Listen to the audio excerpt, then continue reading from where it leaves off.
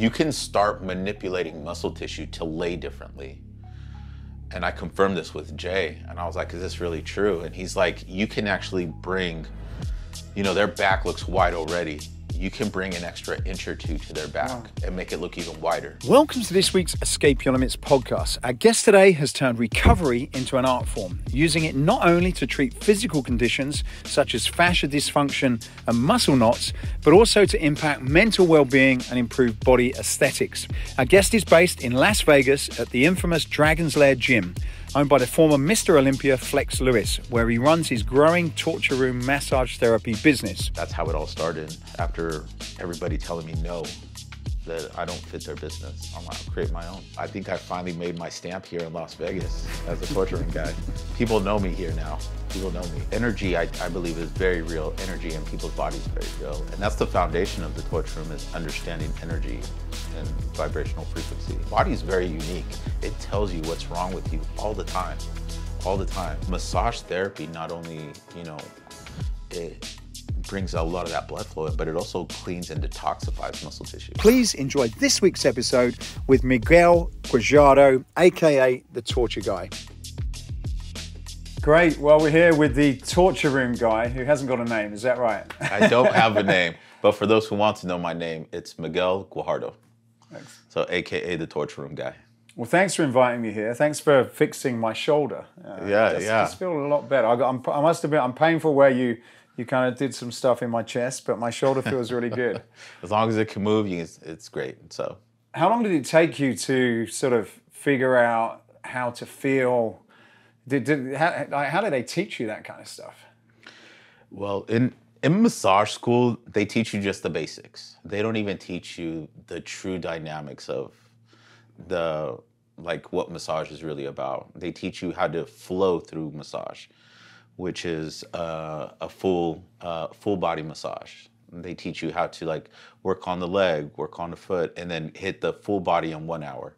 Just the flow of massage. It's after you go to school, after you finish the program and get your certification, then you take additional classes and courses to really see which avenue of massage therapy you want to go, which there's so many. And that lets you, really understand where you fit in to the massage world. So, you were in prisons. Yes. How did you go from being in prison to helping people feel better? Yeah, I was a CO. I was a corrections officer for 12 years. And that job tore me down mentally more than anything. I became so antisocial, and I didn't want to hang around with friends or just be out in public at all. I was in a really serious relationship that time, committed relationship, and I was like, I don't even want to go out to dinner.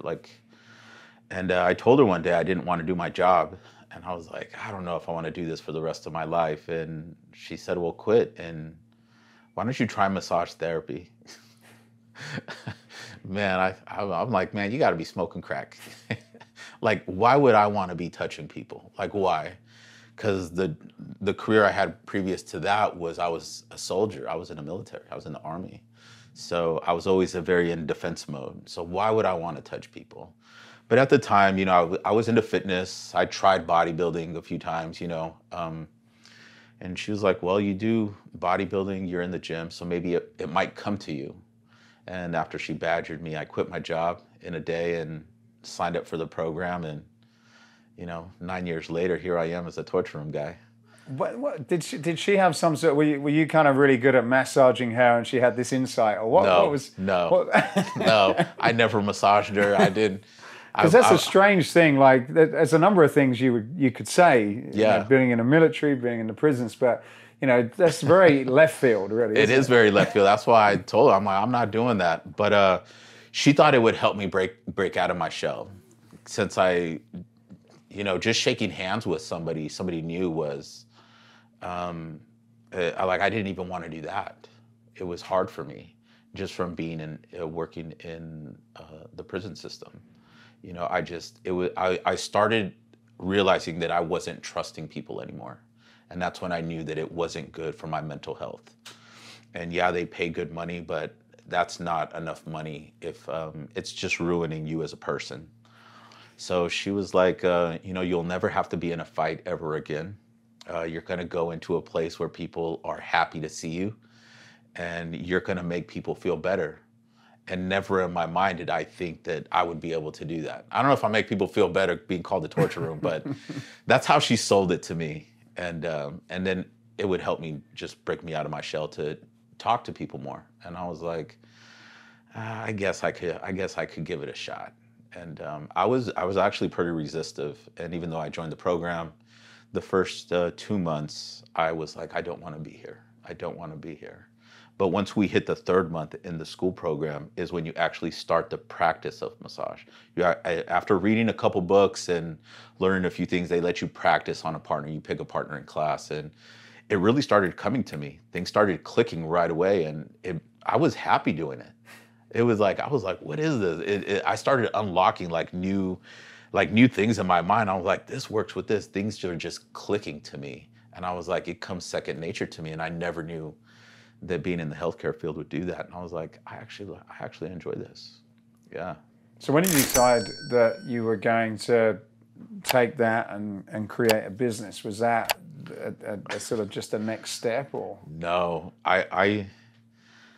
when I wanted to create a business was when two other people fired me. So my first job, I worked in a spa after I got my license. I'm like, I'm just gonna look for a job. I have my certificate, and worked in a spa.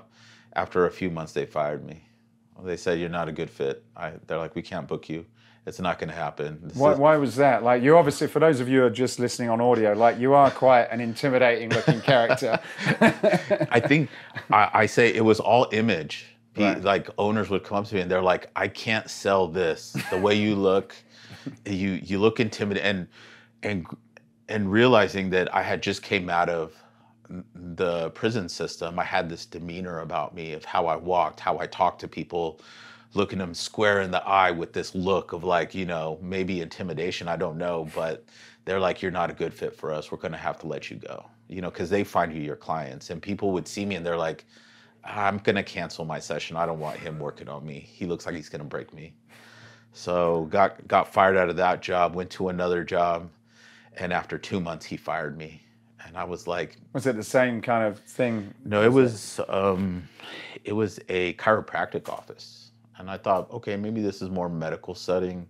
Maybe I might fare well here. But after 2 months, he fired me. And I was like, man, I don't think I did the right career choice. And I buckled down, brainstormed, and I'm like, I think I'm just going to start a business. And that's how it all started. After everybody telling me no, that I don't fit their business, I'm like, I'll create my own. And what did you end up finding? Did you come straight here? How did you meet Flex? How did I meet? Oh man, that's a long story, but that's a great story. Flex was actually shown my Instagram account. I believe by an athlete that's out there on his gym floor. And at the time, Dragon's Lair was looking for a massage therapist to be in-house. And they were looking for applications. Somebody showed him my Instagram, said, hey, look at this guy. He's working with people in the IFBB already. So after speaking with the general manager of the gym, Justin Dees, got invited here for a weekend. I got to work with Flex, the general manager, things like that. It's kind of like a dry run. It's like, what's your skill? And they didn't even ask me for my resume. I think I had the credibility because of my social media. And after one session, Flex was like, do you want to move your business here? And I was scared. I was scared to say yes. Where were you based at the time? I was based in Washington State. Right. Yeah, that's where I came from. And for those of you maybe not from the US, that's quite away from. It's not kind of like. It's not a short drive, is it? Not a short. I've done the drive. It's a 17-hour drive, but it's a 2-hour flight. But I actually drove down here. I like road trips, so I drove down here. It helps me get my thoughts in order, things like that. But yeah, I came down from Washington State, met up with Flex, the GM, did some sessions. They got to see my skills. Flex gave me that invite. He said, I think you do really well at the Dragon's Lair. And I was scared. It was a scary moment in my life. Why was that? expectations? Because A, it's Flex Lewis, the expectation. B, it's the opportunity. A door opened up for me that it's like you either walk through the door or you don't. And that could either make or break your idea of a business. And I knew nobody in Las Vegas. And after already being settled in Washington State, I had an abundance of clients. I never had to market anymore. I was comfortable there. All I had to do was show up to work. And so that's why I was scared. You know, do I leave where I'm comfortable and go to a place that's unknown? It's scary. So. Introducing the next big thing in functional training, the Escape Barrow, a revolutionary training tool that combines a loaded farmer's carry with a sled push to develop hip, grip, and core strength. Developed in partnership with Pete Holman, inventor of the TRX Rip Trainer and Nautilus Glute Drive, the Escape Barrow can be rolled, pushed, dragged, and carried. The Escape Barrow packs a punch with an impressive load capacity of 440 pounds, and with a two-stage galvanized paint covering process, it's also ideal for outdoor use. So head over to escapefitness.com/barrow. That's escapefitness.com/barrow to find out more. Enjoy the rest of this episode. What do you think? What gave you personally that nudge to say, yeah, you know, step through the door of opportunity and see where it takes you? It was actually having a conversation with Miss Olympia, Missy Truscott. So she was a big name client of mine up in Washington State. And when I got back home, I had a follow-up session with Missy Truscott. And she's like, hey, I hear you're talking to Flex. And I'm like, yeah, I don't know what to do. And, you know, she kind of calmed me down a little bit. And she was like, I think it'd be really good for your business to go. And I'm like, but I'm really comfortable here. You know, I have all my clients. I have you here. You know, she promotes me on her social media whenever we do work. And she was like, I think Flex will definitely shoot your business to a higher level that you would never expect. And I was like, you really think I should go? And she's like, do it. And I was like, okay. So after a few weeks went by, Flex and I started communicating again. He gave me another invite to the Dragon's Lair, and now I'm here. How long you been here? It's going to be approaching 2 years now. So I think I finally made my stamp here in Las Vegas as a torture room guy. People know me here now. People know me, which is amazing. What about brand? Because you've got an interesting brand. It's probably one that kind of works or doesn't work. Like clearly there's some people and places where it's intimidating and non-inviting, but you know you've managed to figure that out. When did that come? Did that come when you got to Vegas and you rounded it out, or was that something that you were working on prior to coming here, which is why probably Flex was attracted to it? The torture room name came. It came before I came here to Vegas. I thought really hard about creating the torture room, and the backstory behind it is I was homeless when I created the torture room. Like life just took a turn for the worst in 2019, in January of 2019. I lost everything. I had a business before the torture room, and lost that. Lost my home. I have a son. He went back to live with his mom for a couple months while I was trying to get myself back on my feet and just living out of my car. And things could have went really, really bad in my life, but they turned out really, really good. I still knew I wanted to do massage therapy, but I couldn't even give away a massage, even if it was for free. That's how bad life got for me. And I had to look at myself why things weren't working good. So yeah, I was angry at the world for a minute. I was angry at friends that didn't help me out at the moment. But then after that faded, I started looking at myself. Why did I get here? Do you still want to do this? And I really drew into myself, into meditation, prayer, and I went back to the books and learning more and more about not massage therapy, but the human body. So I figure if I can understand the human body, then I can learn to enhance my massage technique. And after 7 months, I created something called the torture room in my mind. And the day I had one opportunity to make it go live, I took a chance on life. I went for broke. I had nothing else to lose. I was already at the bottom. And somebody gave me one chance. And I'm like, I'm opening up a torture room inside your business. And they thought I was crazy. And I was like, well, I got nothing to lose. So, and that's when it happened. And what was that? How did that opportunity come about? Oh man, that's a very emotional day for me, because it's like approaching 7 months being homeless, living in my car. I really didn't know what else to do. I was kind of giving up. And I was like, maybe this just isn't for me. I'm trying. And as I said, I got into meditation and prayer. And one day I was just praying, and I was like, I did everything I could. I don't know what else I could do. I spent time in Barnes and Nobles reading book after book, because it was free to just sit in there for hours. I had nowhere to go. And one day I still remember, I was just sitting in a parking lot of a Target, and I just broke down, and I'm like, I'm done.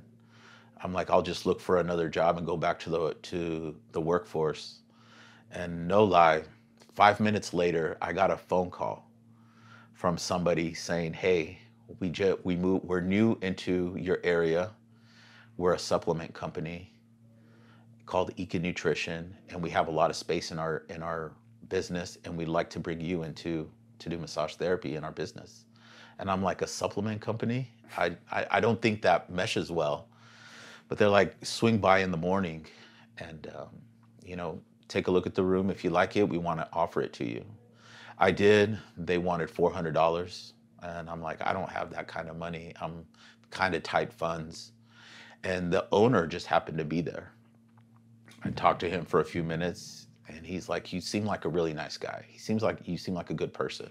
He's like, I'll tell you what, I'm going to give you the room for free. But as soon as you start making money, you're going to owe plus back pay, whatever you do owe. And I'm like, that's fair. And he's like, we're going to do a grand opening next weekend. Get with my manager. She called you. Let her know the details. We'll promote you on our page. And hey, we'd love to have you here. And I told the manager I'm opening up a torture room. And she thought I was crazy. And she's now a very good friend of mine. Her name's Nayeli. And we're now really good friends. And she thought I was crazy for opening up a torture room. And the first day I opened, I made $2,000. The first day. And I hadn't seen that much money in a long time. And I showed up to work the next day and made $800. I showed up to work the next day and made $1,200. And I wanted a hot meal so bad. So I went to Applebee's. By the end of that week, I had my apartment back, and my son was back living with me, and now I'm here in Las Vegas working with some of the coolest people from all over the world. It's just amazing to me. What were some of the lessons when you obviously you clearly got to a very low point? Yeah. By anyone's standard, really. What were some of the lessons that you took from that period in your life in terms of getting there, and what you learned about yourself in terms of what you had to do to get out? I had to learn to check my ego. And I think that's really what happened, is I had a very big ego when I had a massage business before the torture room, which the dynamics of it was totally different than the torture room. But, people at times were praising my skills. They're like, you're really good at this. You're really good at this. So my ego got really big. And, I'm a godly man. And I think God checked in my ego. And I'll tell you how bad my ego was, is there were times when people would walk in my room and they're like, hey, I have a shoulder issue. And I would say, that's okay, I'll fix it. And they're like, well, I haven't told you what's wrong with it yet. And I said, it's okay, I'll just take care of it. Just go ahead and lay on the table. And I wouldn't even pay attention. I wouldn't know, was it because you injured it? Was there a car accident? Was there, did you have I didn't know anything. But that's how much my ego was. And I checked in my that's what I learned, how to check in my ego. So now when I talk to clients, new ones, I love to hear their story. What happened? Why? What's your daily activity like? And it's also things that I learned as I was recreating myself as a massage therapist to understand the human body. And that's how I figured out how to understand what I call muscle vibration. Not just muscle tone, but muscle vibration. And muscle carries a different vibration when it's tense, when it's tight, when it's scarred, when it's traumatized, when it's injured, when it's healing. It all carries a different tension. And that will help me decipher how to approach each session. So, what is muscle vibration? Is that something that you feel you've probably got some sort of talent to pick up on? Is it? Do you think that's? Can anyone feel the muscle vibration, or is that something you've kind of tuned yourself into being able to figure out? Would you say? I think a lot of people out in the world do it. I had to learn that skill and then enhance the skill after that. And I believe that very much with massage. It's very intuitive work. And it's the level of your intuitiveness of your own body to the person you're working with on how well you can understand what's going on with muscle vibration. So I know there's people out in the world doing it, and it's a very difficult skill to acquire, and you have to be very patient. But now that I've been doing it for quite some time, I can pretty much pick it up within seconds. As soon as I start palpation, within seconds, I pretty much know exactly where to start, where it's coming from, and how to approach it.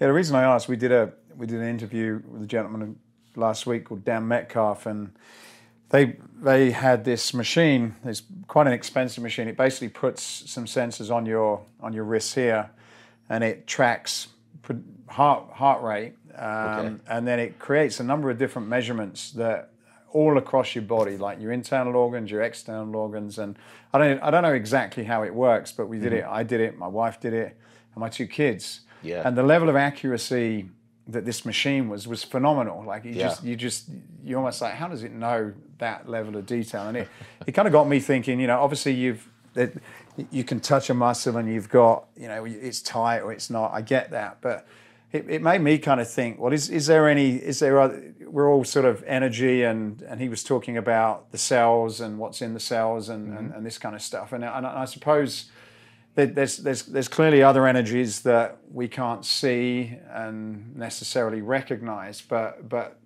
everything in your, like you just gave me this example. In my shoulder was hurting, and it was like my pec and a number of other muscles that are all connected. So I guess everything's kind of connected from your head to your toes, and I suppose there may be vibrations and frequencies, or that you call them, that could have blockages, and so what you say makes sense. And my question back to you then is do you feel that some of it is being able to pick up on energies that within people's bodies and stuff that's going on that may cause them to be all crooked and messed up, that may not be sort of obvious when you just when you look at something straight on? Yeah. I mean, energy, I believe, is very real. Energy in people's bodies is very real. And that's the foundation of the torch room, is understanding energy and vibrational frequency. This machine that you described, how it reads the body so uniquely and almost so precisely, that's science. And I would have to accredit that to blood flow. It reads blood flow. And if you can understand blood flow, you can understand that, you can start to understand why certain muscle groups tire more than others, are tighter than others, or are more hypoxic than others. And hypoxic meaning it's low in oxygen consumption levels. And oxygen binds to red blood cells and then goes to everywhere in the body. So this machine can probably pick that up. And but understanding that, you can pick that up just through touch itself. So this machine that can create something that we already have, the skills that I already acquire, it's pretty unique. It's pretty cool. I mean, it knows that everybody can use that. But this is another reason why I decided to go back to the basics, to understand the body all the way down to blood cell level, to enhance my massage technique. So it's more than just putting lotion. We don't have like a magical way of rubbing lotion on that makes everything disappear. That would be amazing. I think I'd be a billionaire if that were to happen. But it's understanding why, blood flows in that direction. And, because then you have to understand types of muscles. You have fast twitch muscle groups and you have slow twitch muscle groups. And then you have muscle groups that are a combination of both. So that's going to determine how much oxygen it takes in and how the body reacts also during action. How do you think the mind affects the body from your side? I've talked quite a bit about it recently in terms of sport and how, if you're an athlete, then when you get to the elite level, there's genetically, most people are on a kind of similar level, in any sport, and the differences are very, very small. And the big, I think I heard that 80% of the difference is mental in terms of your performance. We were chatting about UFC and boxing just before we pressed play. And how do you recognize any connection between what's going on with somebody mentally and then how, if they have an issue, whether it's back pain or anything like that, have you noticed any connection between mental things that are going on in life and then how that manifests in certain things within the body at all? There's a very unique connection, and it depends on the person. Mentally, if you make yourself go through something mental stress like these high performance athletes, these pro athletes, whether you're football, basketball, bodybuilder, if you're at the elite level, they're there for a reason. And I really think that mentally, all the stress they go through, they also accept and allow everything that's coming to them. So stress doesn't always have to be negative. So when high elite athletes get in my room and they're on the table, they know that the level that they're at, they need the recovery as well. So their body accepts it. So they're already telling their mind, hey, we need to accept these treatments, whether it's massage, chiropractic care, cold plunge, cryotherapy, sauna. And it helps them recover a whole lot faster because they're already telling their body, I'm a great person in my field, so I'm going to be even better after this. The average person who doesn't believe that, who's probably climbing up the ladder, they don't let their body accept the recovery portion. And they're like, it's too painful. I don't want to go through that. You know what? I'm just going to take a rest day. And they'll probably be stagnant at home, probably lounge around. But did it really clean out the muscle tissue? Is the tissue healthy enough to take on the next, training session, whether it's out on the field or in the gym? That takes a lot of work. It's difficult to be at the top of the game. It's very difficult. So you either accept both sides of the coin, or if you only accept one side of the coin, which is, I just love to be out on the field, you're going to find yourself in a bad spot, sooner rather than later. Have you seen that regular mental stress can cause muscle tightness and sort of go on to be restricting how your body moves as well, just like mental stress alone? Mental stress alone, absolutely. And mental stress can cause scar tissue in the muscle as well. Mental stress, psychological stress, chemical stress, all this kind of stuff. Sensory stress. Like, let's say you're at a computer monitor and your eyes are just burned out because you've been looking at the screen for 12 hours. All this can cause fibrotic tissue inside muscle fibers. It can. And then how does it do that then? It's the body recognizes stress in a certain way. So it all depends on your lifestyle. So let's say you're stagnant for a while. Let's say you're at a desk all day. And I give this analogy to a lot of other massage therapists who want to have one-on-one live chats with me. I'm like, let's say somebody came in, you have 3 clients and they all have the exact same shoulder issue. The exact same. And they're like, I can't raise my arm up in the air. And they describe it all the same. One person is in an office, they're stagnant all day, working at their desk. One person is a high performance athlete in the gym. So they only do a lot of compound movements, explosive movements. And let's just say one person is semi-active, but their eating habit is not up to par. They eat burgers and pizzas, but they'll go on for a run. So they're semi. you can't treat all of them the same. You can't say, hey, I know this technique of massage is going to unlock the shoulder. I know this modality saying, hey, I know that if I work here, it's going to unlock the shoulder.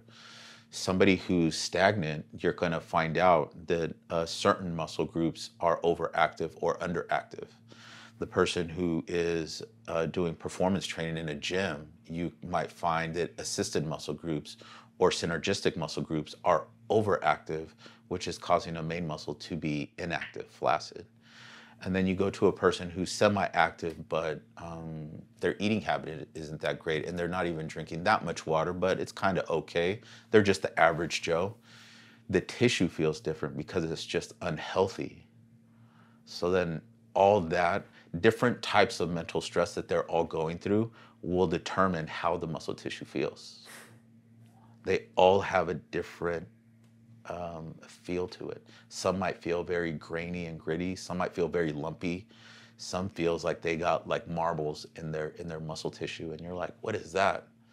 So, and that is how scar tissue, fibrotic tissue, starts forming and embedding itself in muscle tissue to take on the lifestyle that you've created for yourself.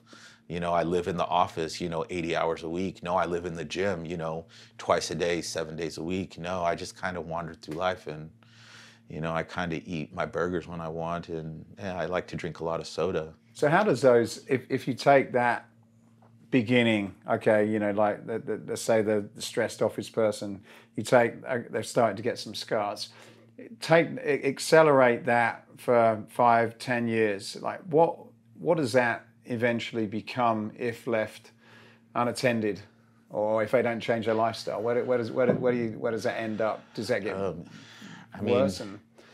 You could have high blood pressure. You can pre-diabetic. One thing that I see is a lot of joint pain. A lot of joint pain's gonna occur. Maybe fixation in certain muscle groups where things just don't seem normal anymore. Just like laying in bed, going to bed, it's painful, and then you wake up in more pain, things like that. So one thing that I just noticed right away is pain in more attachment points, where the muscle turns into the tendon that attaches to the bone. That's where it starts to tax itself more, and it's the body just telling you like, hey, we're going downhill. And these are all like, they're all like check engine lights, to yourself, saying this is an alert. We need to tell you. The body is very unique. It tells you what's wrong with you all the time. And if you don't fix it, give it a few years, it might be worse. What happens with muscle tissue alone is you're going to start to create like muscle disformities that pull on bones. And if you look at people's gait assessment, and as people approach like 40, 50, and, some might be very hunched back, or they might have one shoulder lifted, but to them, they feel normal. The body said, hey, we're accepting this. So it has to reconstruct different neurons to say, okay, we're going to shut that off. Because you will go through a pain period. Your body will start to conform and configure to a certain way. And then eventually the body will shut off certain neurons of pain that says, we don't feel pain here no more. We're good. And it's like, yeah, I've had this for a while, but it's not painful. I can still do whatever I want. And then when somebody touches it, external pressure, then they're going to feel it. But internally they won't. And is it starting to disfigure? I'll use that word, but based on tightness and looseness and lack of nerve recognition, nerves picking up certain things, and is it then sort of changing it? So okay, it's accommodated the short-term pain, but now it's creating a total imbalance that you've then got to constantly compensate for. I get like Jenga, I suppose. You take one of the things out and you kind of have to mess it all up. No, it's a very it happens a lot, and it's something that we call cross-body syndrome. Right. Like when, let's say, the right shoulder's attacked, and a couple years go by, next thing you know, you have left hip pain, and you don't know why. You're like, nothing's happened. I don't know. It just started hurting me. but you start noticing the imbalances. And again, this is all things that I notice through the lens of a massage therapist. Chiropractors might see we're very similar in some ways. Our knowledge kind of cross paths. What's the difference between those two? Well, they work with bones, Okay. and I work with muscle tissue. So, but every muscle attaches to a bone, and no bone can move without muscle activation. So our knowledge somewhat cross paths, but they're extremely knowledgeable on the bone structure and if bones are out of alignment. So should you do you have a massage therapist and a chiropractor, or do you start with the muscles and then hopefully the bones start to take care of themselves? Without upsetting any chiropractors, but I mean, I really don't think one trumps the other. If you're just going to start out, I don't think it's gonna be bad if you start on one and not the other. But I wish more chiropractors would say, hey, we kind of realigned you, so why don't you go get a massage to relax those muscle groups again? Because even though the realignment started and it happened, the aggravated muscle tissues are saying, we don't like to be here. No, this isn't, you've kept us over here for the last 4 years, and they're gonna start to creep back up together and tighten it, and it's gonna pull that joint back away. And then people find themselves going to chiropractors 3 times a week. And I've seen it many times I've done it myself. Where chiropractors say, hey, I need to see you 3 times a week, and for the next 6 months. And that I don't believe is healthy in any way.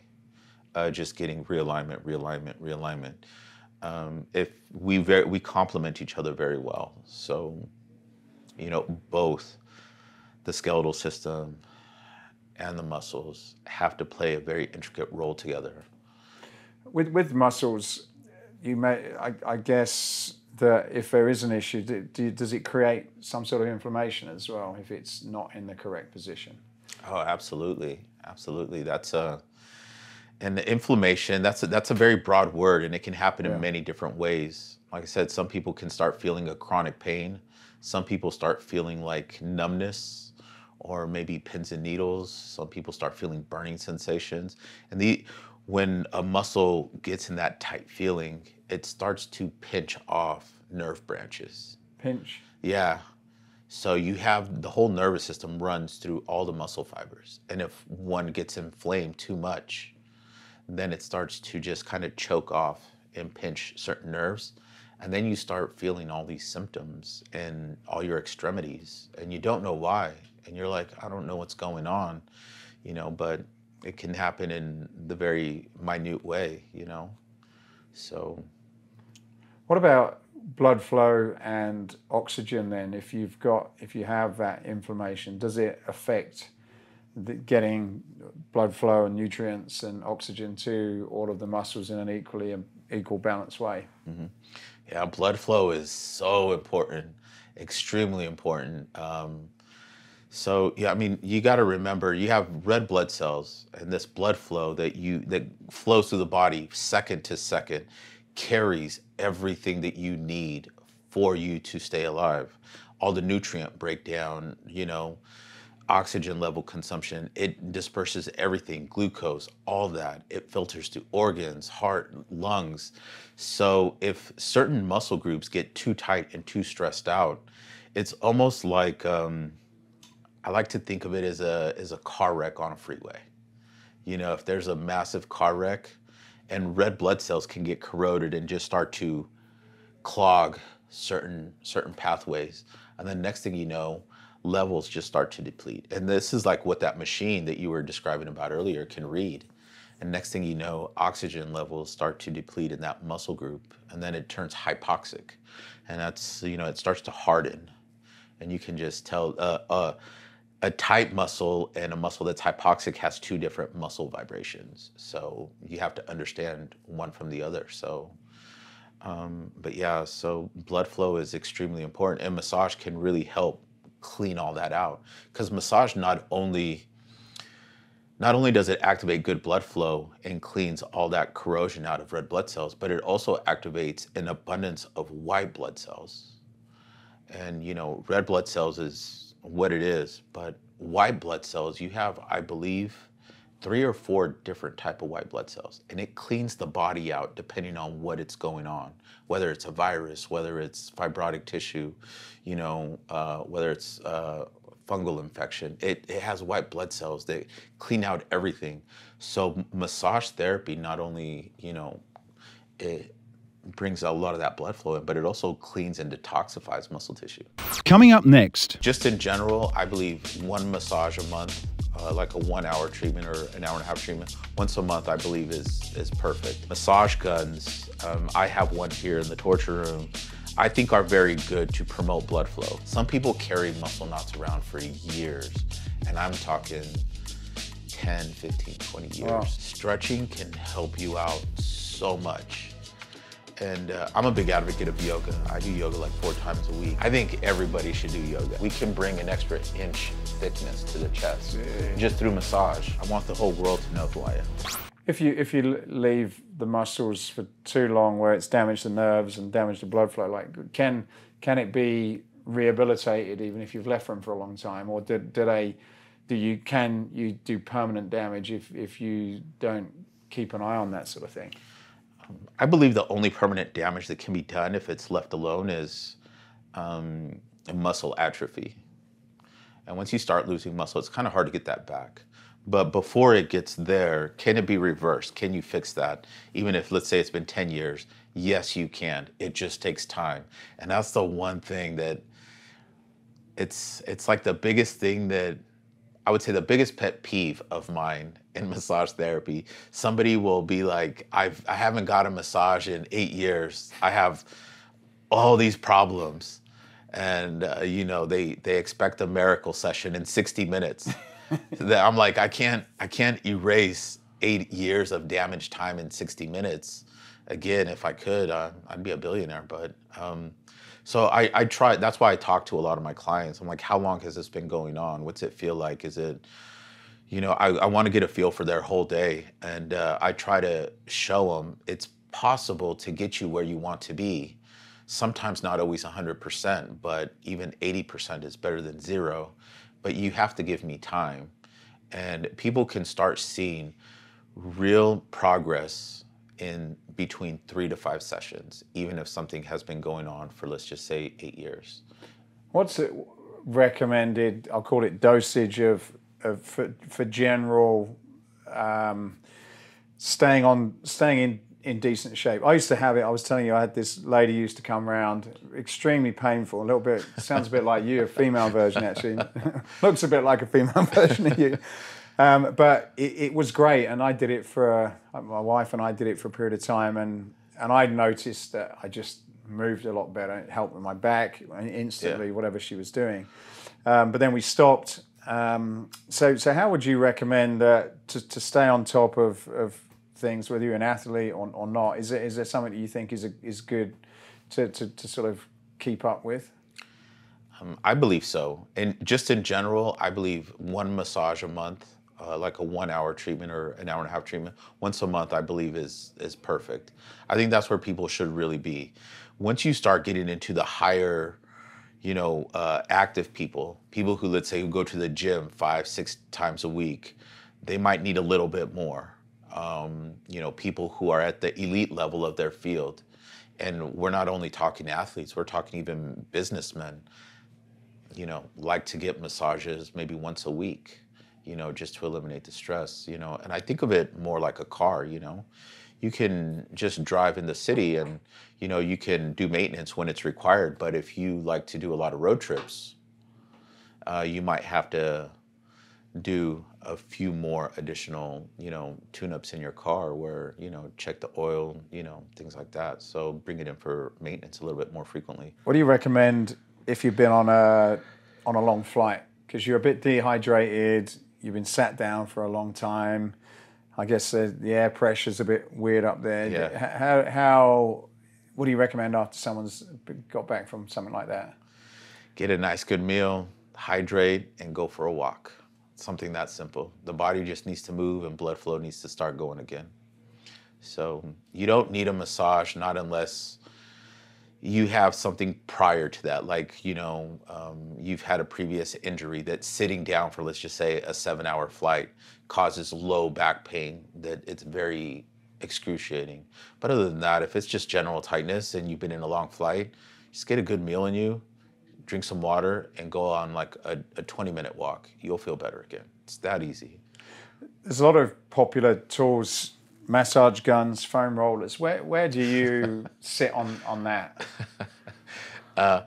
Foam rollers, even though I own one, I think is probably one of the dumbest inventions that made somebody a millionaire.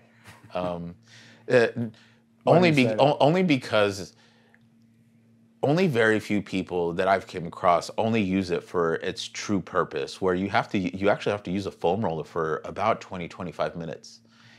When I go out to the gym floor and I see people using a foam roller, they might use it for like a minute and a half, and they're like, all right, we're ready to go. It really didn't do anything for you, but you'll buy one and you'll use it for like a minute in each muscle. That didn't do anything for you. Massage guns, I have one here in the torture room, I think are very good to promote blood flow. So as far as, like, let's say you have a muscle knot that's just won't go away, a massage gun's not gonna take care of it. A massage gun, it's actually a treatment called tapotment, and what it does is it's just supposed to bring an abundance of blood flow to a certain area. So that's why people who are like runners, things like that, sprinters, they'll always have a massage gun with them. In their little gym bag when they go out to the track, and they'll use it on their calves and on their feet and on their quads, because it's bringing so much blood flow. And to run or do a big sprint, you need that blood flow in there, because if you run like that with if you do a performance like that with a muscle that's not warmed up or good blood flow, you're gonna tear a hamstring or something on the quad. So it's just abundant like that. So. And what did you say foam rollers are intended for then? In your mind, just longer duration, is it, or? Well, longer duration, but it's good for tight muscle groups. That's what it's good for. It's good for tight muscle groups. When you're feeling restricted a little bit, the muscle doesn't have as much pliability. It gives the body the illusion that it's getting some kind of deep tissue massage, but you have to use it for a while. I think 20 to 25 minutes is a good time. Per muscle? Per muscle group. Right. The inner thigh, the quads, the hamstring. I have seen a few athletes here in the gym floor that have used a foam roller for almost an hour. And let me tell you, those athletes are never in the torture room saying they're in pain. So they can train very good, their performance is very well, and they use that foam roller almost every training session. So, but the difference is that to really get the effects, you've got to work on it quite some time. Yeah, you have to. Releasing muscle tension isn't a quick fix. It can't happen in just 2 minutes. It can't. The muscle got tight, or it got in its environment that way for a reason, and it's not going to change like that. It doesn't have a mind where it just changes and says, okay, we're good. I give up. We'll do whatever you need to. We'll tighten back up later. No, it doesn't do that. So you need to give it time to relax and say, okay, we're going to relax a little bit. And this is what goes into the theory behind the torture room of understanding muscle vibration. What are some of the tools that you enjoy using in the torture room? And you've got a few toolkit things behind you. Yeah, I have a bunch of torture tools in here. So I love gua sha. So I got certified in gua sha. What is that? And gua sha is a form of muscle scraping, and it's an ancient Chinese method, mostly used and was designed, thousands of years ago to just get rid of negative energy in the body. It was all based on energy at the time. Now, as science has evolved, we found out, the true effects it really does and what happens to the body when it's being performed on somebody. And you can do gua sha with like metal tools, steel tools, stone, bone, and I have an abundance of all those tools. I think I have like 25 different tools here. So some look scary and some not so scary, but yeah. And with those tools then, are they Is there so many different ones because they work specifically for different muscle groups? Is that why they're different? No, they're different because they all weigh differently. So the density and weight of each tool determines on the vibration of how deep it goes into muscle tissue. So not everything is always superficial. So at times, people can have scar tissue embedded deep inside muscle fibers that we need to get a little bit deeper, that just doing a basic deep tissue massage isn't going to cut it. So the scraping tools that I have that are a lot heavier can really clean that fibrotic tissue out. And then I have some that are stone, and that's very superficial because there are times where the muscle is really not the problem, it's the fascia. And I speak about this a lot with a lot of my clients. I first like to read what fascia is doing, and fascia then lets the muscle know what it needs to do. So talk to me about fascia. I know there's been a lot of recent discoveries about fascia and what it does, things that not too many years ago we didn't even know. I did an interview, the guy called Bill Parisi, I don't know if you know Bill, but he was telling me the story how they just thought it was this stuff when they were cutting bodies open, they were just discarding it and just thought it had nothing, and now suddenly they realize it's amazing. So what have you learnt about fascia, and how do you use that in the work you do? In massage therapy?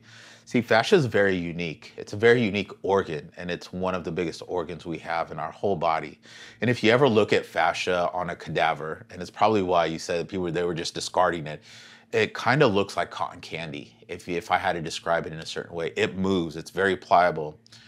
But the very unique thing about fascia is fascia carries 9 different sensory receptors. That's all it does. It's a sensory organ, 9 different ones. So that deciphers everything you're going through. Your environment, your external environment, what you're putting your body through, the exercise, the long hours at work, sitting down on a plane and when you start feeling all these aches and pains, fascia is reading all these, it's sending all these sensory receptors to muscle tissue and tendons, and it's telling the body, hey, we don't like this. And then from there, it starts to send off different hormones to different tissues of the body to say, hey, it's like the body's defense mode. But fascia reads your environment. It lets you know what's going on. And knowing that it's sensory as well, it also allows you to understand if you're in cold environment, hot environment, why you're sweating all the time. It lets you know all these things. So, but when I start working with people, I like to start from the top and work my way down. So fascia is the very first thing. And sometimes you can just say, hey, the muscle's fine. It's the fascia. The fascia is starting to cause adhesions. And that you can tell it has a very distinct, unique feeling. It feels like sandpaper. When you feel into the muscle, it feels like sandpaper. The second you start touching somebody, the minute I start feeling sandpaper, almost gritty, like fine grains of sand in there, I automatically know it's fascia. So we clean that out. Once that gets cleaned out. When you say you clean it out, what are you doing? You're smoothing it, you're breaking it up? What? Yeah, fascia can smooth out in seconds. It's not something that's a very long process. Not like muscle tissue, because muscle tissue has a sensory nerve and a motor nerve. So it's working on 2 different engines, you can say, where fascia is just all sensory, and knowing that it's very pliable and it's all collagen. So as soon as it gets warmed up, you can then start to roll it out and smooth it out. And then that's going to expose what's going on with the muscle. Then the muscle finally says, hey, we've been hurting for a while, man. Like, we're all knotted up. And knots are a totally other different thing with muscle tissue. Or it says, hey, we have a lot of junk here. We need to get this stuff cleaned out because it's just been stuck here because the fascia is not letting us roll it all out of here. So do you generally have to deal with fascia before you can deal with the muscle then? Is that typical? Sometimes, not all the time. Like with muscle knots, especially if they're very distinct, muscle knot is, you can go directly to a muscle knot, and that's a motor nerve dysfunction in the muscle tissue. So, and that's And what does that mean? It means it's firing the muscle, is it? And it's in a kind of contracted state somehow. so the way muscle knots form, and this is a very, very unique way, but if you can understand it, it's very easy to decipher. At least for me, it is. So you have one muscle group. Let's choose a muscle. Just Let's say the quad. Okay. You have four different muscles here, but you have a muscle knot that's right here on this outside quad. Now, this outside quad alone, if you saw it alone, has thousands upon hundreds of thousands of muscle fibers. So when you create an action, all muscle fibers work as one. And fascia lets you know exactly what environment you're in. So let's just say you're doing a squat. It knows that you only have 100 pounds on the squat bar, and now you have 200, and now you have 300. It automatically sends sensory receptors to all the quads to say, hey, we need to tighten this way. And then when we perform the action, we need to contract a certain way. So, but when the muscle gets too traumatized, when it hits a barrier where it says, yo, we hit our max, this is it. Certain muscle fibers, because they all work together, let's just say you have 100,000 muscle fibers in just this outside quad, and you taxed it way past its limit. They all have to work together, but when a muscle knot forms, let's just say 10% of those in a very localized area, let's just say 10,000 of muscle in just one localized area, still believes it's in action.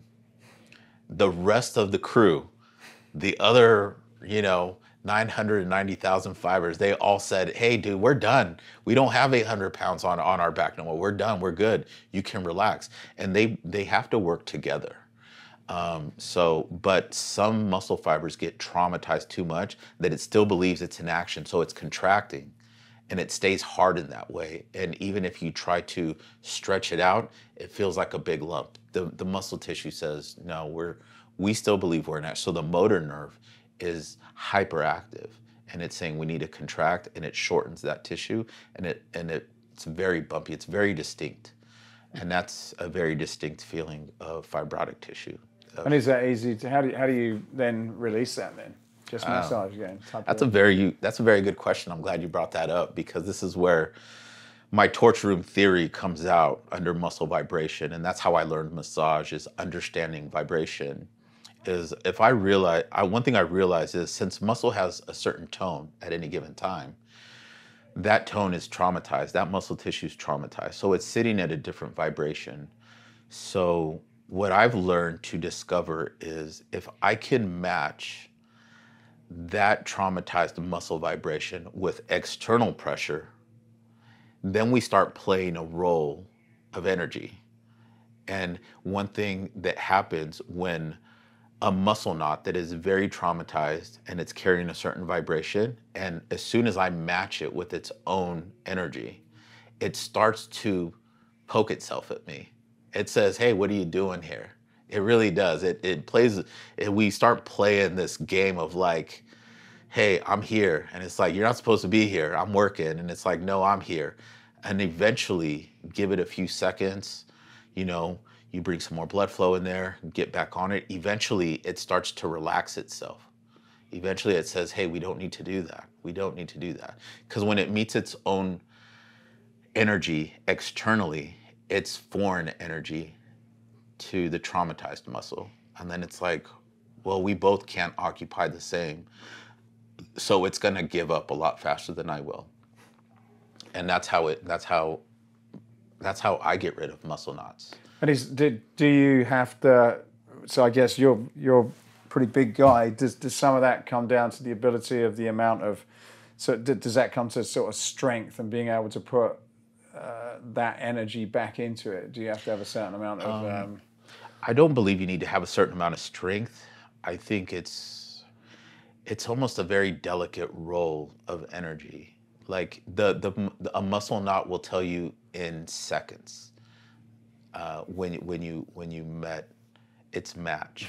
when it tells you don't have to be on there for like 5 minutes and being like, I don't know what's going on with this knot. I don't know. And I see a lot of other massage therapists who are just dropping elbows saying, hey, we're just going to just beat this thing like with a bat. And it's like, could you do that? Yes. I mean, do a lot of people do it? Obviously. I like to get very pinpoint on the muscle fibers itself and understand where it's at. And within seconds, and I mean under 5 seconds, that muscle will just start poking. And it's like, hey, what are you doing here? And it's very unique. And I love that feeling. And I always let my clients know, I'm like, that's where it's at. That's what we're going to work on. So let's just bring some more blood flow in here. Let's, and then let's start working on this. And after a few minutes, it kind of goes away. It might take anywhere between, I don't know, 5-6 minutes. If it's something that's been embedded in there, you can actually feel it and see it get smaller and smaller. And there's times where I have to say, hey, this is as far as we can go. And, at your next session, we're going to reassess that tissue all over again. And hopefully that muscle knot didn't come back even bigger or back to its normal size. And we should be able to take it away in about 2-3 sessions. So, because some knots have been, some people carry muscle knots around for years. And I'm talking 10, 15, 20 years. Wow. And that I can tell as soon as someone either takes their shirt off. Like as soon as they take their shirt, I can already tell. And I'm like, man, it's gonna be one of those days. It's like. Do you think we're all carrying, unless they have regular treatments for someone like yourself, do you think a lot of us are carrying those around without really being aware of it? Yes, but probably not to the point where it's very traumatic to you. Mm-hmm. You're gonna feel it when you start feeling chronic tension. You're not feeling a lot of pain. Nothing's painful. It's just tension and it's chronic. And you're like, I don't know why, but it just feels uncomfortable. That's when muscle knots are starting to form. And when it does that and it stays there for years, that's when you're going to start having like structural disformities. And, from there, you roll the dice. Everybody's life is different. So. What are some of the common things that you get people coming in consistently, whether they're athletes or not? Tight neck and messed up shoulders. Yeah, shoulders and neck. Our shoulder joint is our most mobile joint. And, if people realize what actually makes that shoulder joint move, and it has 2 joints. It's not just one. You have the AC joint, and then you have a glenohumeral joint. One is where the clavicle meets up to the shoulder blade, and one is where the arm, the humerus, meets up to the shoulder blade. And from there, you have muscles from the front of you that attach to the shoulder blade. You have muscles in your neck that attach to the shoulder blade. You have muscles in your elbow that attach to the shoulder blade. You have muscles from your sacrum, posterior chain, your very low back, your sacrum, that attaches to your shoulder blade. You have muscles from the lumbar vertebrae that attach to the shoulder blade. You have muscles from the neck, the cervical vertebrae that attaches to the shoulder blade. And that's just the most external muscles. Then you have muscles from the rib cage. And the shoulder joint it's a very unique joint, and it lets you take on so much torque and tension. And so people come in with shoulder issues all the time. And that will then create neck tension, headaches. So those are the 2 most common, neck and shoulders. It's a puzzle. Yeah, I bet. Like sometimes if I don't have headaches a lot, but sometimes I get them and I wonder what they are. And then a lot of cases, if I sort of stretch and stuff, it generally is because something's tightened here and it gives me the feeling that I've got a headache, but I kind of move and stretch and everything, and I can normally get rid of it through something. I guess nowadays with the computers, they've got what do they call it? Tech neck. Yeah. People are. I even say it to my kids. Like just put your head up. I think. Do you think? Are you seeing more people nowadays just because of the phones and that we're all looking down, really, aren't we? In a lot of cases. Do you think that's kind of creating more issues? It is creating more issues, and it's something nobody foresaw. Even office jobs, nobody foresaw, people having all these like hip and low back issues. That's why there's all these ergonomic desks. But If there's one thing I want to point out is people downplay stretching. Stretching can help you out so much. And I'm a big advocate of yoga. I do yoga like 4 times a week. And it's one thing that yogis have proven time and time again is if you can actually stretch for average 15, 20 minutes a day with controlled breathing, and a lot of people sometimes will get into deep stretches and hold their breath. But no, try to learn how to have nice controlled breathing even during deep stretches. It actually releases fascia tension. When you release fascia tension, then that promotes more blood flow. That more blood flow is going to relax muscle tissue. So it all plays a role. And just minor stretching, that can go so long. It can go so far, and it can help you out so much, and it can prevent you from injury, prevent from headaches going on, prevent from range of motion limitations. But, I ask just about every client that walks in here, like, how often are you stretching? And I always ask this because 90% of my clientele are athletes now.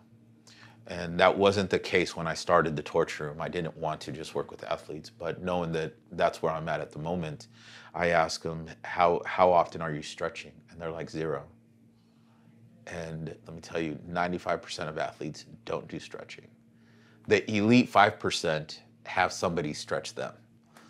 Or some of them say, hey, I like to do stretching on my own. But in generalities, nobody stretches. Nobody. When do you recommend doing it though? Before workout, after workout, or just independently of it? I don't believe stretching has a certain benefit if you do it right before or right after. I still believe if you stretch like, let's say 7 o'clock in the morning, but you're going to get a 4 p.m. workout session, that stretching session will still benefit you in the workout. A lot of people might disagree with me, but I don't believe so. But I'm saying this just by my own experience. I do yoga early in the morning, and we're talking like 5 a.m. And when I get a training session in, it's usually past 6 p.m. And I still have some of the best workouts.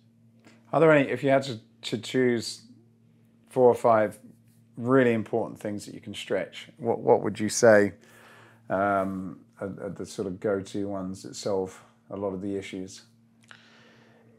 Stretch that help decompress the spine, hip opening stretches, stretching the adductors, the inner thigh, just doing shoulder mobility stretches, muscle rotations in the shoulder, and then stretching out the neck, just doing nice, shoulder rotations, things like that.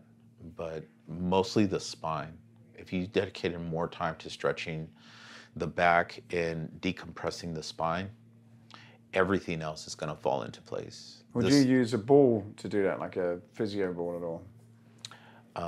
It can be used. I wouldn't recommend it. I mean, I think if you do yoga, I think everybody should do yoga. I think yoga kind of saved my life a little bit, to the point where, I wasn't able to do my job for a while. And yoga, somebody turned me to yoga. And again, I was like, man, that's stupid. I ain't gonna do yoga. Why would I do that? I was very hard-headed back in the day, but now I'm very open and to things. And so when somebody told me about yoga, just because I have a previous spinal injury where I ruptured 4 discs in my low back, and the bones ended up fusing together. So I was in a lot of pain, and I was on a lot of pain meds. And somebody turned me to yoga. And I was like, I don't think this is good. This is stupid. But just like everything else, it's not going to get fixed in one session, one time. But I had to start yoga with 10 minutes and then 20 minutes and then 30 minutes. I can do yoga now for an hour, but I only do 30 minutes now, 4 times a week. And I mostly do it to help decompress the spine, relax the muscles in the back, all those paraspinal muscles. And it really does help with all your extremities, because the entire nervous system is the root of all nervous system is on the spine. So once you can relax that, and we're not just talking muscles, we're talking fascia, we're talking decompressions of the vertebrae, and then the nervous system there has room to send neurons correctly, then everything else in the extremities just works really, really well. And then you even get more clarity in your thought process. So this is why I think yogis were very, very unique with discovering what stretching and controlled breathing can do, not only for fascia, but for the muscle tissue itself. Yeah. What about, is there diet or liquids? You mentioned water before. Is there any other things that complement a routine of yoga, massage? What do you think on the sort of food and drink side? Food and drinks. I mean, water's always the best. I mean, I'm a Gatorade drinker. I love Gatorade. Although I do the zero sugar Gatorade, so I do that just for the carb purposes. But you know, definitely soda. You got to stay away from soda. That's just not good for you in any way. Do you see people that are generally dehydrated? And does that cause issues? Yes. Dehydration. I mean, that's really going into the medical portion of the human body, which, you know, I don't excel in all that information there. But dude, if you're dehydrated, things are not moving well. Red blood cells are not going to filter all the nutrients it needs to send to all tissue, muscle tissue, skeletal muscle tissue, the soft tissue, you know, cardiac muscles, you know, it's not gonna transfer it very well. So if you're lacking in water, you know, I can usually tell when somebody just a coffee drinker. I meet people who drink like freaking 15 cups of coffee a day, and I'm like, "Do you drink any water today?" And they're like, "I had like a glass this morning." That's why I'm not a water drinker. There are a lot of people who hate to drink water, and you can tell their muscle has a certain tone to it, a certain feeling. It's almost like a coating shell that won't. It almost feels like it's just gonna break. It's like, and they're very hypersensitive to touch. You know, and they're like, everything hurts them.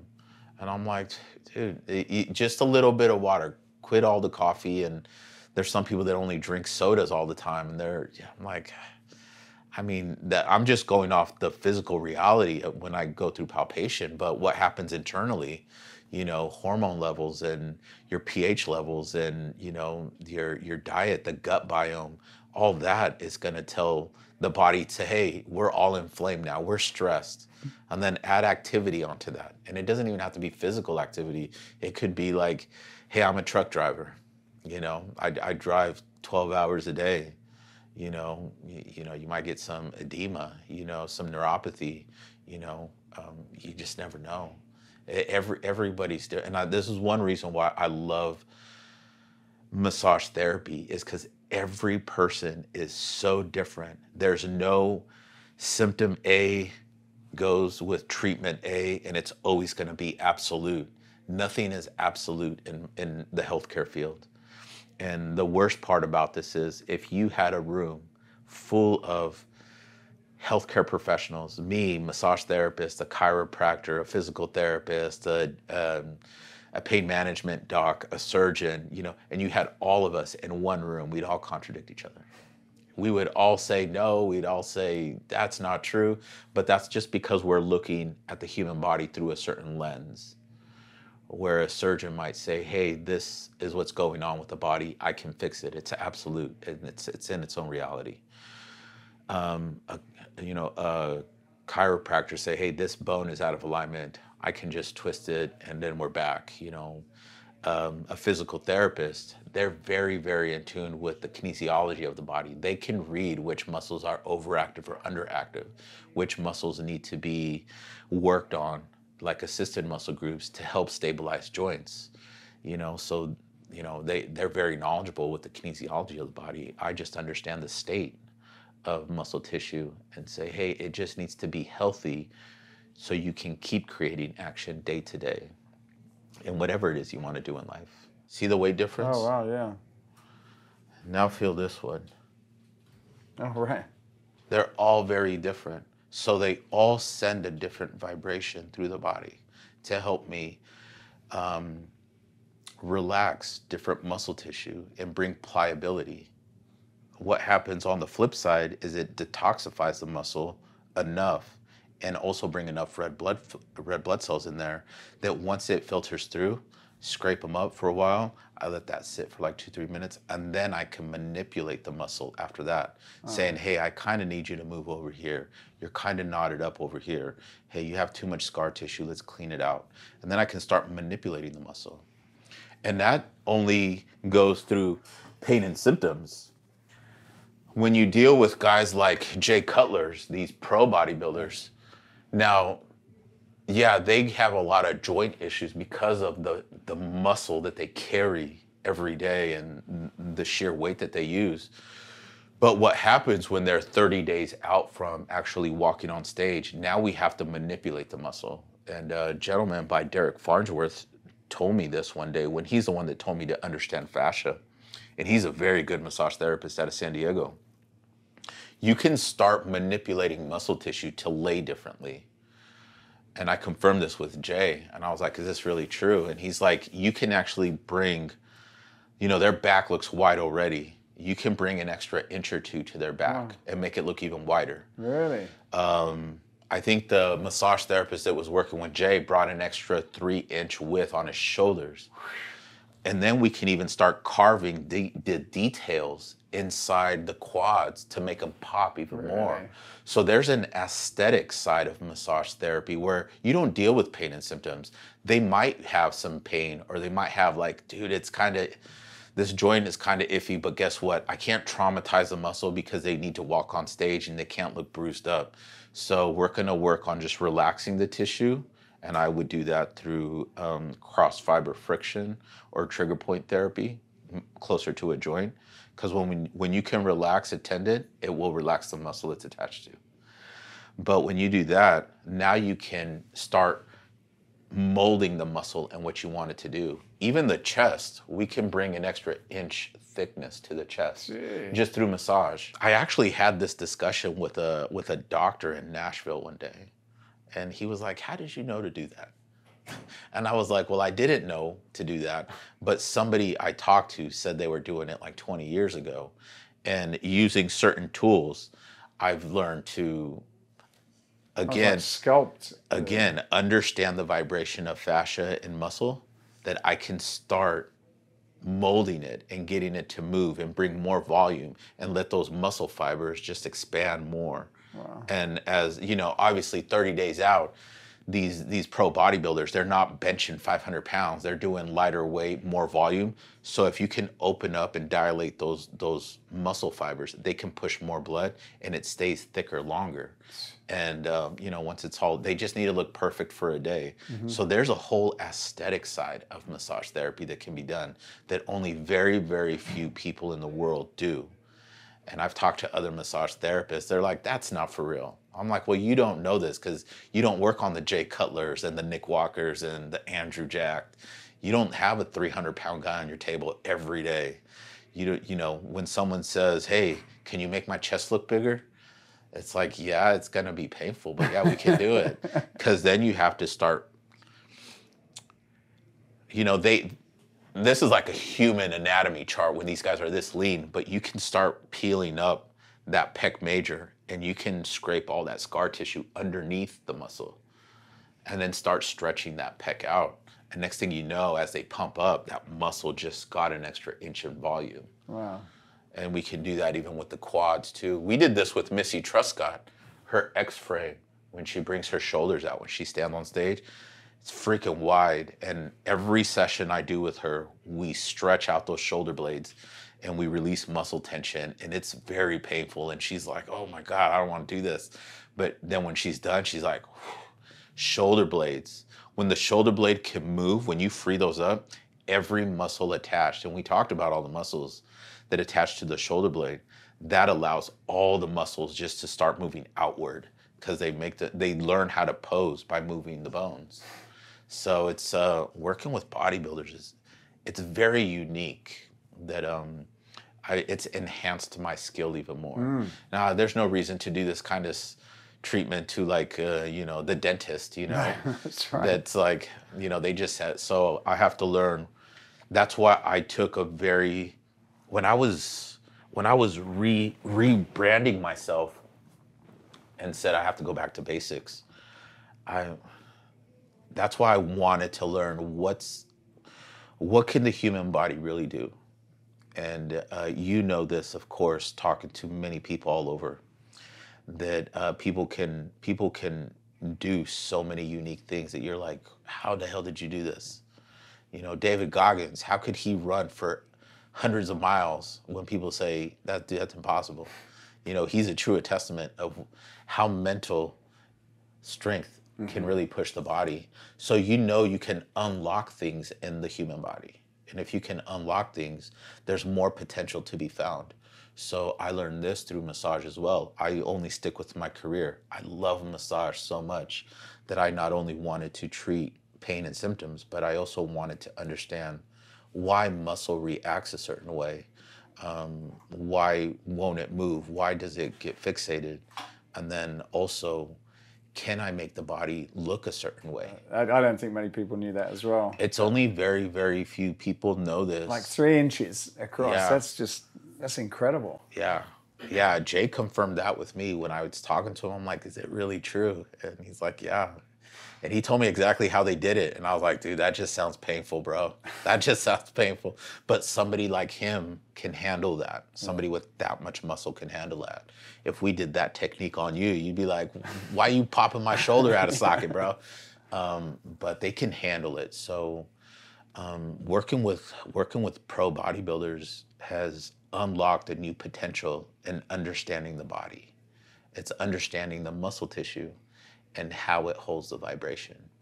And that's when I came up with the torture room theory, and which got me to open up a YouTube channel on just my theory of massage and what I like to do, how I like to approach it, and how I understand muscle vibration, not only with pain and symptoms, range of motion limitations, the aesthetic side of massage, and even how to read energy.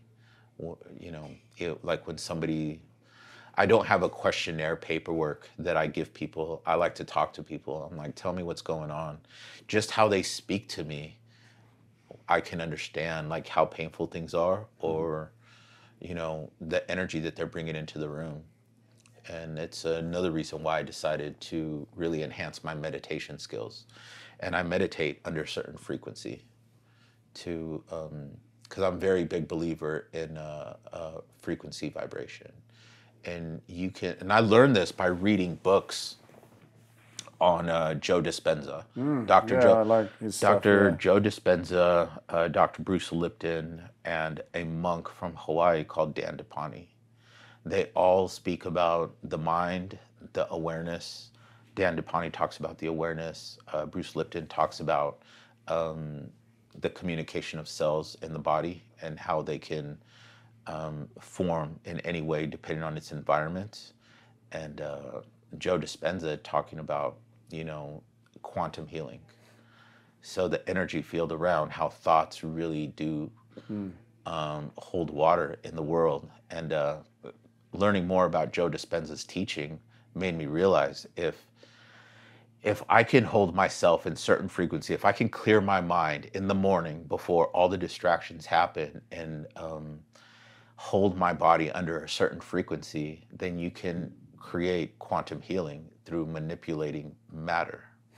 So when vibration meets its own vibration, you can actually manipulate physical matter. And the Chinese have developed this, and it's also the same theory of how I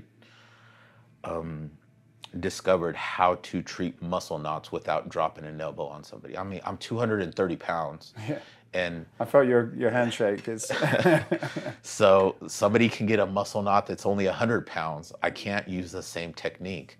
So I figured out if I can understand what's happening just to the muscle fiber that's traumatized, if I can learn the vibration, then I can learn how to manipulate matter. And that to me is exciting. That to me makes me think like, man, every hour is something new that my mind is constantly engaged. And I have to keep deciphering new ways and new possibilities to understand muscle tissue and to treat it. So someone can say, man, I've been waiting for this. I actually feel good. My biggest case was a lady from Salt Lake who had, I think it was stage 3 bone cancer. And she came to me, and I was like, I don't know what you think I can do for you. Like, you need to. She's like, I do see doctors. She's like, I do chemo once a month. She goes, they gave me, I think they gave her like 8 months to live, 6 to 8 months to live. When I had met her, she had already breached that and was already around a year after.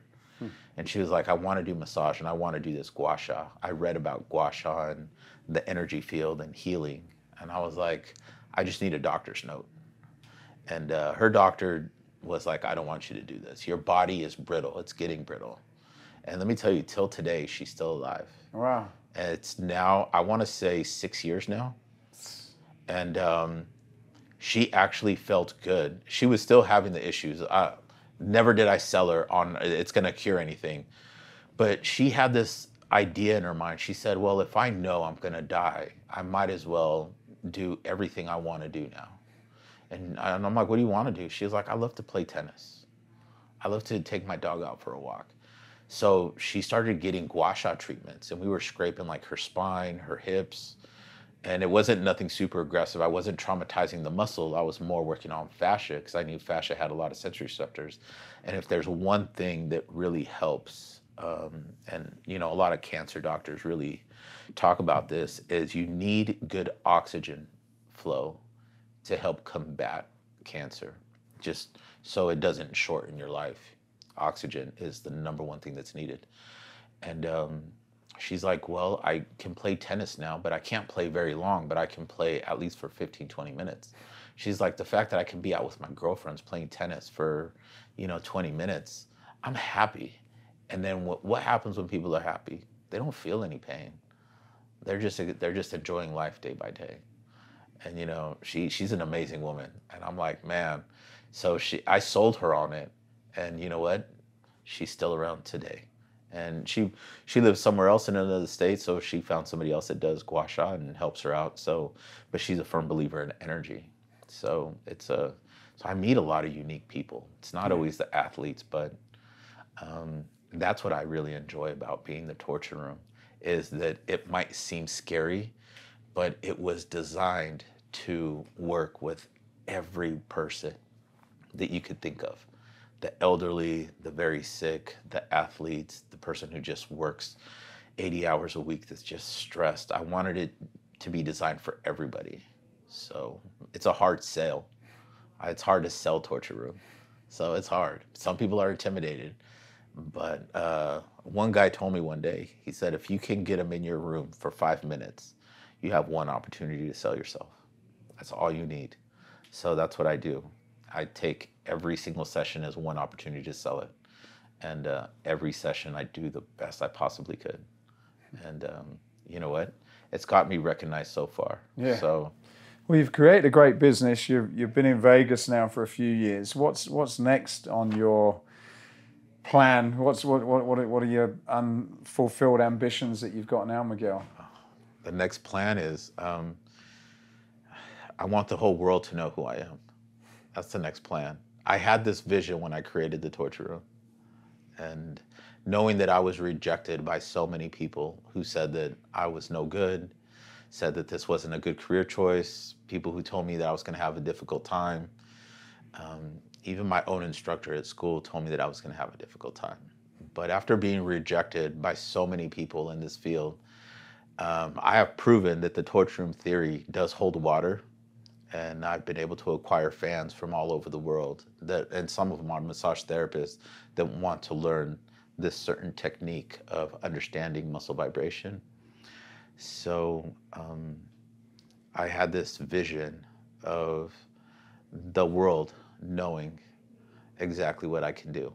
And I want the whole world to know the torture room. I don't care if they know who I am, but I want the world to know the torture room and say, yeah, that guy was kind of crazy, but he fixed a lot of people. And what drives you for that? Oh man, my drive is knowing that I was at the bottom, knowing that I had nothing, and people were still telling me that I was crazy for being a massage therapist. I was at the bottom of the barrel of life. No money, no home, no food, and knowing that that's where I started, and that's where I started the torture room. I'm going to take this all over the world. That's what drives me every day. My final question then, Miguel, is Escape Your Limits is about escaping what you've believed is impossible and gone on to make possible. Outside of what we've discussed recently today, what would you say is a memorable example of escaping your own personal limits? Escaping my own personal limits is being open to the idea that energy is real and energy flows everywhere. And if I can understand people's energy, especially when they're very stressed energy, negative energy, I can steer them in the right way through massage therapy. So I broke that limit. And, a lot of other massage therapists go the very clinical way. Whatever's written in black and white, this is what I do. This is what's written in textbooks. I have learned massage therapy through a very holistic way of understanding vibrational frequency and breaking that and showing that to other people in the world is really breaking a limit that massage is just something that you just get on vacation. It's like, dude, this is something that can really heal people, not only emotionally, but energetically and in reality, all three. Well, you've inspired me to go and get massages every month now. You want to get tortured? My wife's going to be very happy, absolutely. Miguel, thank you very much for your time today. Hey, thanks for having me on here. Thanks. Thank you for listening to this episode. If you've got any value from it whatsoever, then please do us a favor, like, subscribe, tell somebody, and that will help us to be able to continue to do more of these and help you escape your own personal limits. Thanks for listening.